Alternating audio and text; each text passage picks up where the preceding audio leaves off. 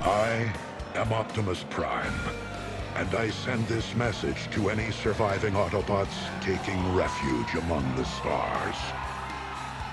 We are here. We are waiting. Hey, yo, what the fuck? Man, this has been a weird year for Hollywood. At the time of this recording, there is only 100 days left in this unpredictable year of 2024, which is pretty insane when you think about it. And while it feels like every year is a year that we as a collective audience say, wow, this year has really flown by, or aw man, where did all the days go, like some kind of cliche Sims dialogue or AI generated bullshit like that.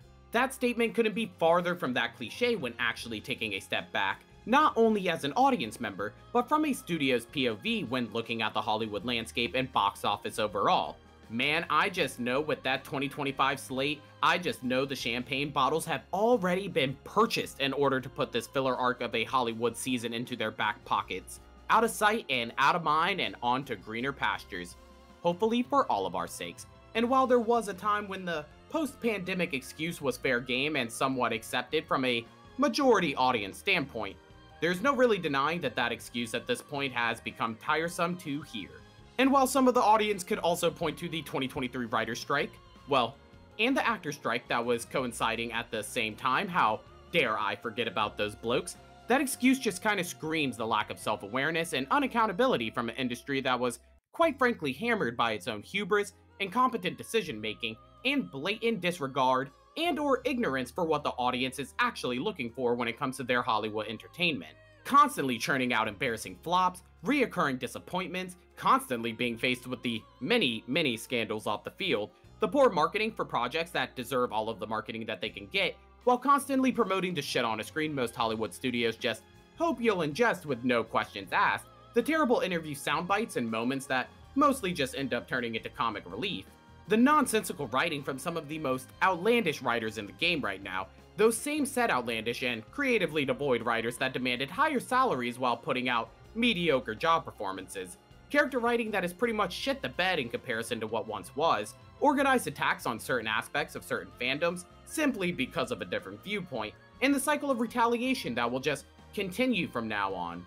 But more importantly, it just always goes back to the fact of how our audience to studio relationship is in one of the worst and most dire states in our Hollywood history, and much like with the release, general interest, or I guess I should say disinterest, and unfortunately eventual box office flop that Furiosa Mad Max saga was all the way back in May of our 2024 Hollywood filler arc, it's looking as if the newest installment into the Transformers universe in Transformers 1 seems to have purchased a fast pass on the Furiosa Express track, and while the comments of that Furiosa video all the way back then helped me see the vision from a different side of the audience of why they were uninterested in that said idea in that said universe.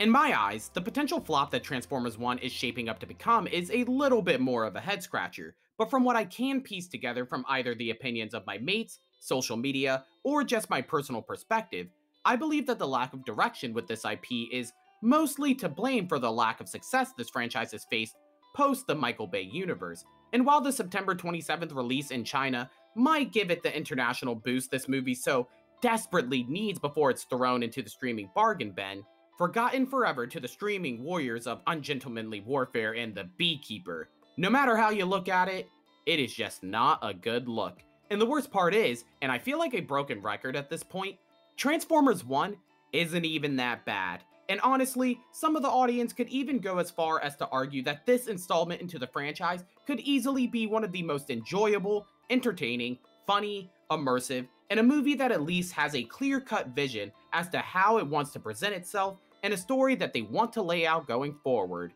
A movie that can actually look me dead in the eyes as an audience member and tell me confidently that a foundation is being laid for a structure that I could or could not be interested in. But there is effort, and in this case, effort that was being displayed on my screen for an otherwise pretty engaging and enjoyable viewing experience.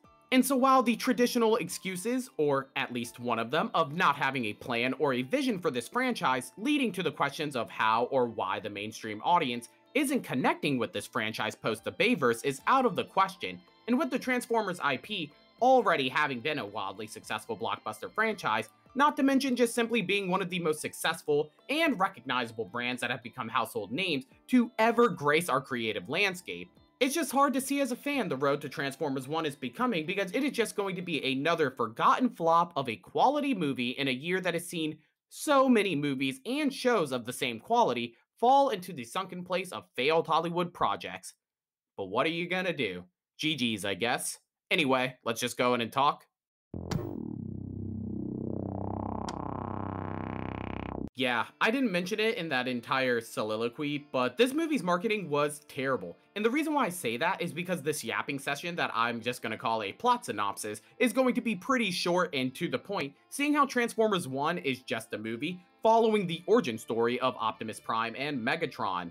Nothing more, nothing less. I'm not even just oversimplifying the plot just for the sake of the memes. That is just legitimately the movie. I mean, imagine messing that up in the marketing department. As I mentioned, Transformers 1 follows the rise, and I guess in Megatron's case, the fall of some of the most notable characters in the franchise. I have no idea how we messed this up. But to actually dig into the movie, with the world building of Cybertron finally getting the action that it deserves as its own character, think like the city of Gotham in most of the Batman adaptations, as well as the Transformers lore finally making its way into the main stage, Transformers 1 follows Orion Pax and D16 from humble beginnings as mere minor robots. Not like minor robots, Drake. Just Probably A minor. Forgive me, it was just too easy. Not like minor robots in regards to the story, like actual robots that mine the planet's energon in order to keep the planet sustained. Oh yeah, I might have forgotten to mention that those humble beginnings really meant just being a slave bot. Wait, can I even say that on YouTube? Probably gonna get a channel strike on that. But with some of the Transformers born without their core, therefore not having the ability to transform, Transformers society as a whole is split and based on that hierarchical structure. But in an attempt to make a name for themselves as more than just minors, A minor. okay, sorry, that was the last one. They find themselves being sent down to sub-level 50, kicking off a series of events of new friendships, uncovering conspiracies, shocking plot twists, devastating character betrayals, and setting the Transformers on the path we know the Transformers to be today. And when you wrap all of this up into a gorgeously animated film, and I know I'm just biased to the animated medium in general, but this is not a case of glazing for the sake of glazing, when you wrap up this tightly paced and competently made story into a well-made animated format with some of the best Transformers choreography that we have seen in quite some time, you could tell that in that third act there was like a surplus in the budget or something, because my god did they go off. And because of that, in my eyes, you should have a banger, or at least a movie that should have its own leg to break even. I mentioned a couple of videos back in a passionate video of mine of tired Hollywood franchises that would work best as Japanese style anime adaptations, and the Transformers franchise unfortunately made that list. Mostly because, again, the lack of direction that this IP has faced post the Bayverse. But after watching Transformers 1, I can easily say that that hurdle in direction and vision is no longer an issue. And what was even a bigger revelation is that I myself am starting to personally question if this franchise works best as a live-action franchise. Are the human characters in a Transformers movie an essential element to the story in order to get the casual audience to care about this franchise? Because for a movie that I think checks most, if not all of the checkboxes when it comes to creating a successful origin story for characters that I would say the majority of moviegoers are aware of, like so many productions that have hit our small and big screens this year in our 2024 Hollywood filler arc, it looks like we as an audience are witnessing just another victim of a movie that is missing the most important checkbox of them all: the box office. So in a ranking tier list that is still a name in progress, man, it's actually been a long time since we've been on the tier list. Man, it has been a slow month in September, I'm not gonna lie. Also, I just didn't go see that James McAvoy movie or Beetlejuice. I have never seen the first Beetlejuice, so God, I feel like I'm about to get clowned in the comments now. But I will easily be inserting Transformers 1 right up here into an actual movie. It's unfortunate that we live in a time where movies like this just fall under the radar into the streaming bargain bin, and rather that's because of the poor marketing or whatever the case may be.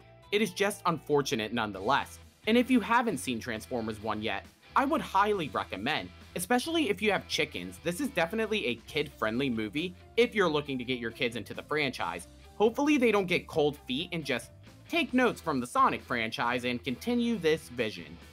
Prayers up. Of course, as always, I want to thank you guys for watching the video, and if you enjoyed, make sure to hit that like button and subscribe to the channel for more videos like this. I'll leave a link to my Twitter and Letterboxd in the description just in case you guys want to go check that out. Again, I want to thank you guys for watching the video. Make sure to like and subscribe. If you did enjoy, why not click on more while you're at it? Otherwise, that is all the words I got for you today. Bye.